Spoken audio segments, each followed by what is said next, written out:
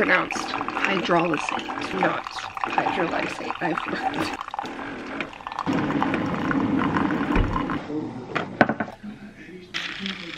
Hello everyone, good morning, happy Monday, a new week in my life vlog, whatever it turns out to be, I don't know. I'm sitting at the desk in my room, my mom's craft room, whatever it is, and editing right now for a video that I'm gonna post midweek, probably Wednesday. It's 9:16 a.m. right now, and I actually woke up at like 6:30 or 6:40 because I don't know why. There is no because. Honestly, since I got here, like in March, I have not really slept in at all. I mean, I think the latest I slept was once. I slept till like 9:30, but I haven't set an alarm once either because I haven't had to go anywhere in the mornings. And I usually wake up in the 8 o'clock hour, but lately I've been waking up more like 7:30 just on my own. I was just reading this morning and just chilling out. I made some coffee finally, and we're getting to editing. So, got a bit of work. I always feel most productive on Monday mornings. I'm pretty sure the Oregon stay-at-home order is technically like lifted. Well, I don't know about the whole state actually, because Portland is still has restrictions, but they've started opening things in most places. So basically the system here is by county. The counties had to apply to the state and be like, hey, this is what we've done. Have to meet a certain criteria for the state to approve them to open in certain phases. So here in Bend, we were approved.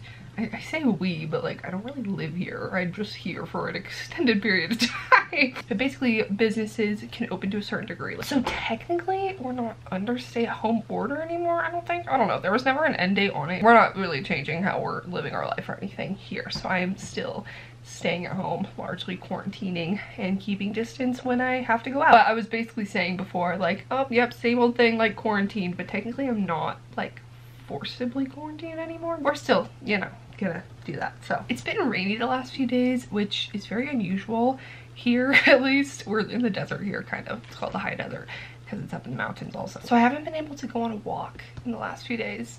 So I don't even think I'm going to today because it's gonna rain later. Oh shoot, I was gonna do a workout up on the deck today, but obviously if it's raining, that's not gonna fly. I finished my Chloe Ting 2-week challenge this weekend, and now I took a rest day yesterday, and now I'm entering the next phase of my workouts, and I want to be more methodical than I was before the challenge, and I really like the structure the challenge provided, but I did think it was like too rigid and hardcore. I was thinking that I would incorporate some of the challenge workout videos into the Whitney Simmons Alive Inside. I definitely feel myself losing muscle, and I want to build more muscle, or at least maintain what I have while I can. I was thinking I would do, maybe, we'll see how this goes, especially if I'm inside, doing the Chloe Ting cardio video to start off, that's 15 minutes, and then doing an Alive Inside leg workout, and then ending with a Chloe Ting ab workout. I feel like that'd be a good balanced cardio, strength, ab situation.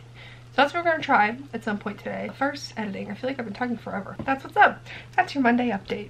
Cheers. My mom has this handy dandy mug warmer at her desk, so very useful. I take forever to drink coffee nowadays. I'm savoring it as a part of my quarantine routine.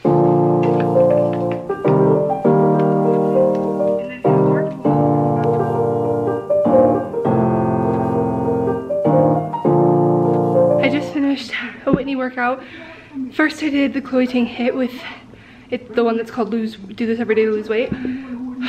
Still catching my breath, but I don't want my heart rate to go too far down. And then I did Alive Inside week 2, day 3. I started doing this in order a few weeks back, and now I kind of just pick and choose which workouts I want to do. I look at a few of the exercises, and now I'm gonna go and do the Chloe Ting abs in 2 weeks video to finish off my workout for the day.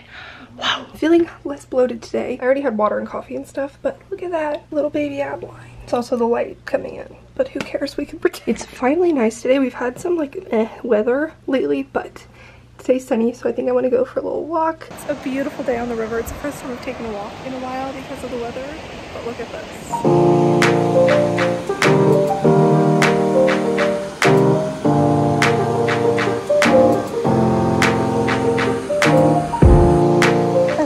I've walked over 4 miles now. I'm about to be home, and I'm trying to decide if I want to do another home workout, like a Whitney Simmons workout or something, because this is enough cardio for today, but we will see. This project has been a long time coming. If you remember when I started knitting this scarf long ago, ran out of yarn, it took a while to get more yarn, picked it back up, and now 3 spools of yarn later, whatever they're called, this is where I'm gonna stop. I still have one more thing of yarn, but I wanna make a few like small pot holders with it instead of just adding on to this endless scarf. Yeah, I'm pretty proud of it. Well, I mean, it's not really the product. It's more about the journey than the destination here because I just wanted to knit mindlessly. Actually, I have a good amount left on here. I might knit another couple rows really quick, but I wanted to film me casting it off because I filmed when I was teaching myself to cast on. I guess I never really did much of a knitting tutorial. Not that you should learn from me, but live knitting. You just go behind, twirl it around, pull it through, bada boom. I've kind of put off finishing the scarf off, so we're going to do that today. Much closer to the end. I'm also using 10mm bamboo needles for you to work with. Remember when people used to like flip pencils in high school? So now I've knit I was never good at it. Little swatch to live on my needles forever. I wanted to enter the real world. So what we're gonna do is bring it over this stitch. Wait. Okay, so I'm gonna use my left needle to help me out. Pull it over the second one. Drop it off. And there we go. First stitch that went over it is down here. Here it is. There it is. So let's continue to knit. Oh, this is easy. One more stitch, and now I've got 2 stitches on my right needle. And then you just pull it now over. Casting off, you always need 2 stitches on your right needle. Now you can see that the stitches that we've cast off are making a nice little edge. Okay, she's stressing me out with the speed that she's going at. But yeah, look at that. We're casting off, folks. So I'm just gonna keep doing that. It's actually simpler than I thought it was. I'll catch you when it's done. Yeah, we just got 1 stitch left. We need to secure this last stitch, right? So I'm going to take this yarn, bring it over the needle like this. I'm going to take this loop, this last stitch, and bring it over that tail end, pull it through, tighten it up, and voila! You're well on your way to becoming a knitting master. Great job! Woo! Series. So if you want to work together to help out beginners, please subscribe for more cool knitting I just had to cut this off. Ta-da! She is complete. Look at this scarf. Super long. It is pretty long. It's very like structured and not like fashionable.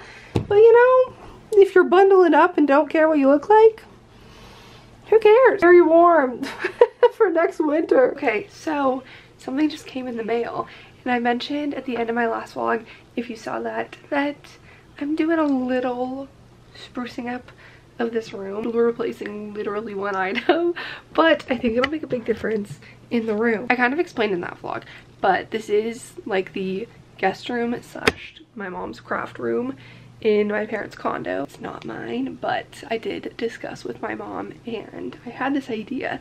Basically, they bought this place completely furnished, so all of the, you know, things like lamps and comforter and artwork came, well, they brought some of their own. That's actually me. My dad took that picture.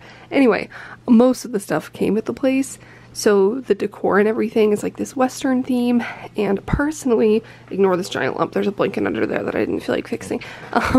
Personally, I just don't really dig this comforter and the colors, because the thing about this room is it's pretty small and cramped, not much space, and there's this giant mirror here along the wall that helps kind of reflect it and make it feel bigger, but I think the dark colors are making it feel more cramped. So one thing I mentioned before is underneath the sheets are light, so I took this comforter off just to film in front of it so it was less distracting, and I actually liked how it made the room look so much more. So my mom and I did some discussing. We looked through a bunch of different comforters online, and we both found one that we could both agree on. It's not my room, so this isn't like my #1 pick.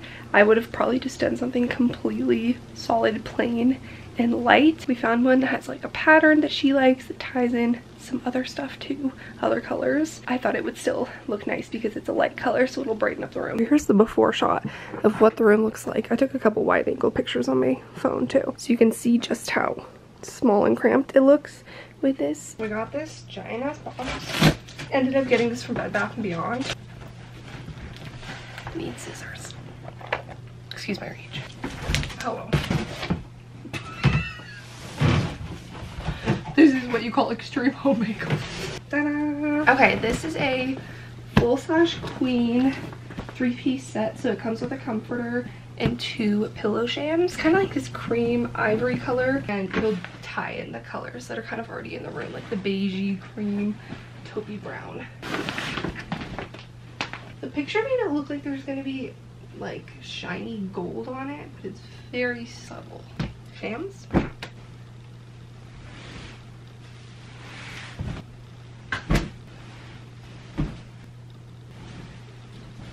Oh my god, I like this so much better already. The colors work really well with what's already here. Throw these back on. That is not half bad. All right, folks.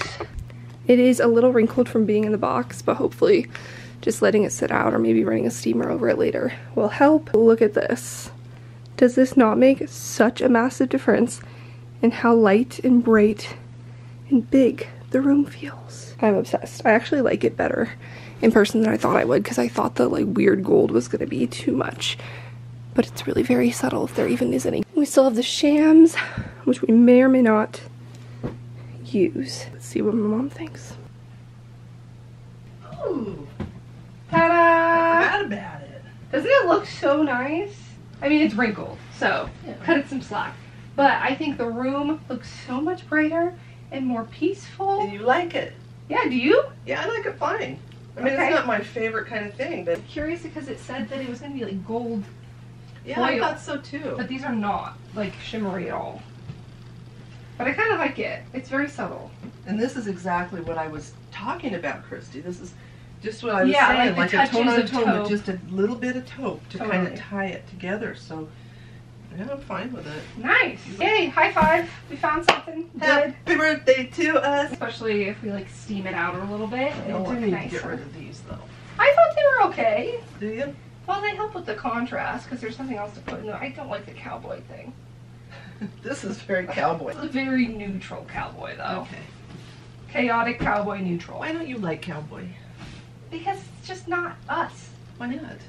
When I was younger, Well, I used to why? like wearing cowboy boots. Get that one, put that up in storage. Yeah, we can put it in the bag Yeah, that it came put in if you want.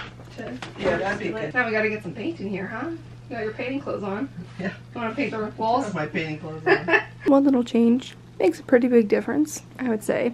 But if you have any suggestions of what else we could add, you know, short of painting the walls yet, to make it like brighter and homier, let me know.